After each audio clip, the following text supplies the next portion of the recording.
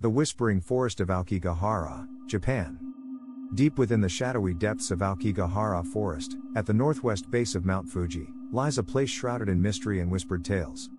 Known as the Sea of Trees, this dense forest is infamous for its historical association with Eerie, the vengeful spirits of Japanese folklore.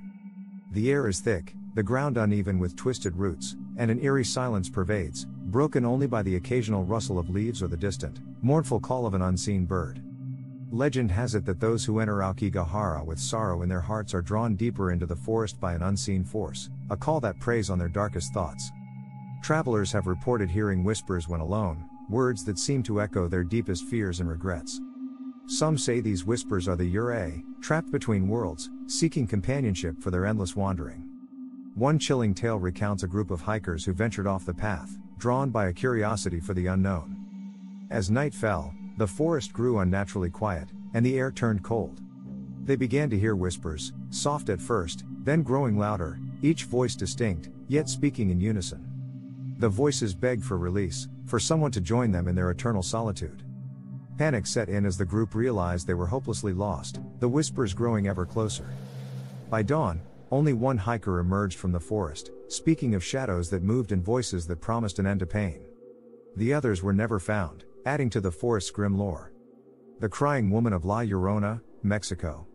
In the heart of Mexico, winding through the tales of every town, is the legend of La Llorona, the Weeping Woman. It is said that in the dead of night, by the banks of the river, one can hear the haunting sobs of a woman, cries so filled with anguish that they chill the soul. This spectral figure roams the watersides, draped in a long, white gown, her face hidden beneath a veil of tears. The story tells of Maria, a woman who, in a fit of madness and despair over a lost love, drowned her children in the river. Upon realizing what she had done, her grief was insurmountable. She threw herself into the same waters, hoping to join her children in death. However, instead of finding peace, she was condemned to wander the earth as La Llorona, searching endlessly for her children in the afterlife. Many have claimed to see her by the water's edge, her cries a warning to those who hear them. Parents use the tale to caution their children not to wander at night, for La Llorona might mistake them for her own and drag them into the depths in her eternal grief. 3. The Midnight Bus of Taipei, Taiwan. Taipei, a city alive with the buzz of the living, harbors a phantom that preys on the night. The legend of the Midnight Bus, a spectral vehicle that appears on the roads after midnight, is a chilling reminder of the thin veil between the living and the dead. It is said that this ghostly bus picks up unsuspecting passengers, those lost or wandering the streets late at night, offering them a ride to destinations they will never reach. One fateful evening, a young man named Lin ventured home after a late night with friends.